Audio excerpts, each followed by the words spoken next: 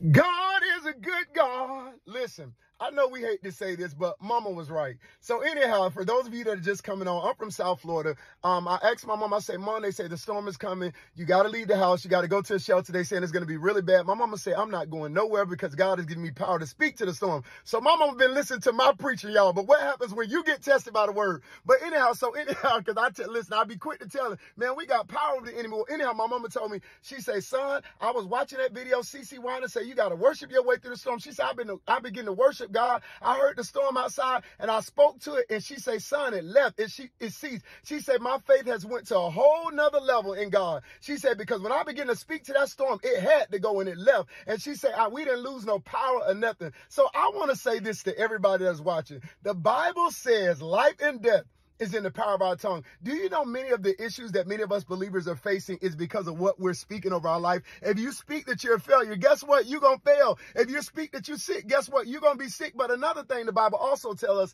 is that Satan is the prince of the air. That means the devil operates in the airways. He makes illusions, things appear that cause fear, nervousness and stuff. But the word of God also say God has given us power to tread upon serpents and scorpions and over all the power of the enemy. That means the air.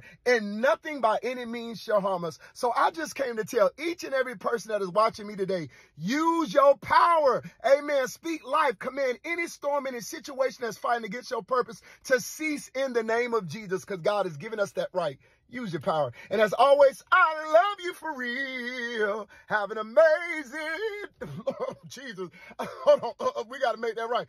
I love you for real. Have an amazing, oh, Jesus. We going to do that right. Hold on. Glory to God. And I ain't even had no coffee yet, but devil is a liar. Yeah. But anyhow, this is the first time I'm saying it today. So I got to wake my voice up. My mama say, now run and tell that to Instagram. Amen. God gave her power. She spoke to the storm and ceased, and she didn't even lose power. But we're going to say that one more time. Oh, Jesus. Hold on. Wait, y'all. Father, you are amazing. We give you glory, Jesus. I love you for real. Have an amazing day. Yeah. All right. God bless y'all. Don't be judging me. Listen, every person had their moments. I don't claim to be no saint. I'm a worshiper. God is amazing. Yeah. Have a great day. God bless you.